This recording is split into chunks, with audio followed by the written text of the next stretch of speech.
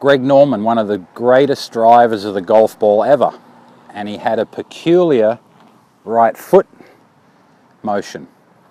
Now, I followed Greg, obviously being from Australia, he was my idol growing up, and I happened to see him play a lot of golf in my early years, and I tried to copy a lot of the things that he did. And I also spoke to him about this when I was 12 years old, and I watched what he did up close, and it really filtered into my swing. So let me talk about why this right foot did what it did when he swung. So the reaction of the right foot really relates again to the force and the pressure that is working down this foot when we swing. So it's a real post. A lot of people talk about the left leg as a post. When we see this right foot action, it's really got to do with the force staying down here for as long as we can. And it's an increased force. It really is. Because we want to be able to use that right leg to drive through the shot as we slot it and get ready to start to release the club. So the way the foot moves, it's not a passive move. It's a real pressure.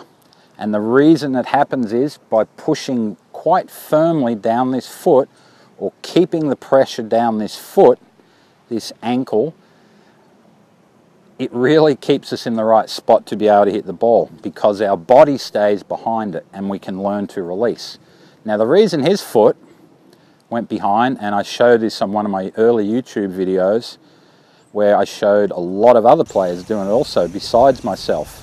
Hogan did it, Gary Player did it, Billy Casper did it, Bernard Langer did it to an extent, Young Tiger did it, Jimmy DeMerit, there's a bunch of them that did this move. And it's a real not try to do, it's an actual reaction to what the pivot is doing.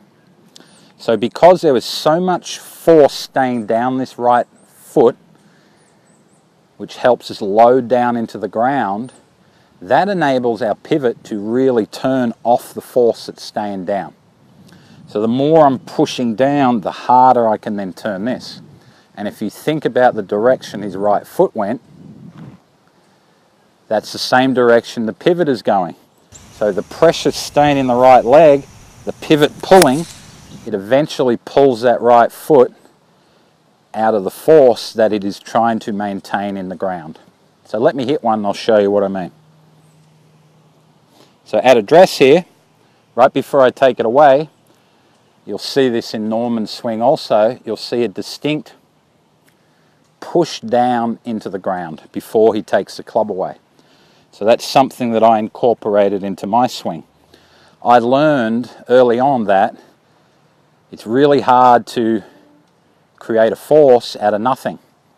So if I can push some pressure down and probably feel it a little bit more in my right foot, right ankle, rather than my left, as I swing, my body will sense that there is a force there and it'll want to add to it rather than give it up.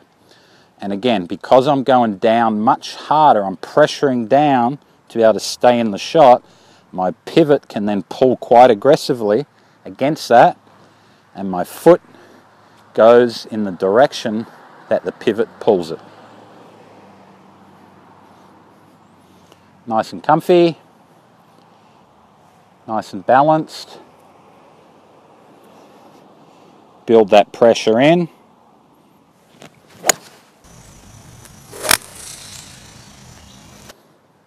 Similar footwork.